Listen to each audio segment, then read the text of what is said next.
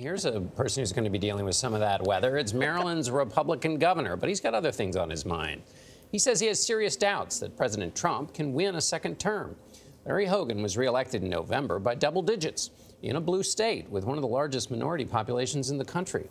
Only on CBS This Morning, Hogan reveals he is hearing from people who think he should consider a primary challenge to the president. Ed O'Keefe spoke with the governor at the Maryland State House this morning. Ed is in Washington. Ed, good morning. Good morning, John. 62-year-old Governor Hogan has won supporters on both sides of the aisle for his straight-talking style. In recent months, he's renewed his concerns about President Trump. This week, for example, Maryland became the only state led by a Republican governor to sue the Trump administration over the national emergency over border security. You know, I think the president made some real mistakes here, and I don't think declaring this, using the declaration of emergency powers is the right thing to do, and I think it should be challenged. So in your view, it's not a national emergency? Well, it's certainly not. We've exaggerated what's going on at the border, but we do have some issues down there. And here's my dad. Standing up to a president of his own party is something the governor learned from his father, former Congressman Lawrence Hogan. Republicans were mad as heck at him for decades, really, some of them, and never, you know, the White House was pretty furious. But in retrospect, people say, man, what courage. Who in 1974 became the first Republican congressman to publicly call for Richard Nixon's impeachment. No man, not even the President of the United States, is above the law. I probably learned more about integrity in one day from watching my dad during that crisis than most people learn in a lifetime. Now, Hogan believes many in today's Republican Party have forgotten his father's lesson. I do believe that there are people in Congress and other leaders in the Republican Party who have not stood up when they disagree or when they think that the president is doing something wrong. I've not been afraid to do that. Well, let me ask you this, since you're such a straight shooter. Is the president fit to be president?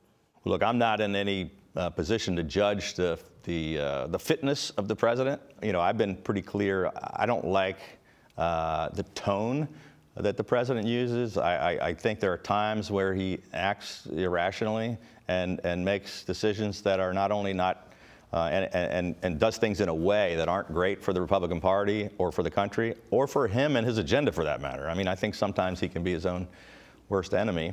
So, are you thinking about running for president in 2020? I was just sworn in a month ago for my second term. I've got a lot of work to do here in Maryland. Wow. I would say I'm being approached from a lot of different people. And I guess the best way to put it is I haven't thrown them out of my office. In 2016, Hogan was one of the most high-profile Republican office holders to withhold support for then-candidate Trump's nomination. And little has changed.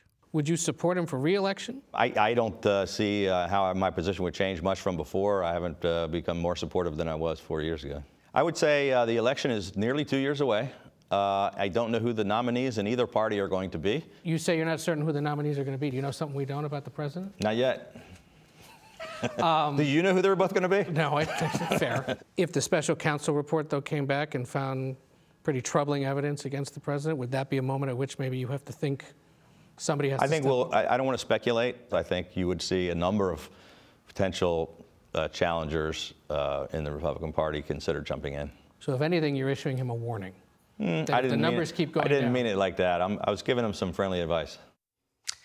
Hogan is set to take on a far more prominent role in the coming months as head of the National Governors Association.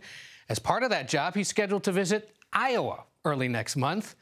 And Norah, as we like to say in this business, nobody in politics visits Iowa by accident.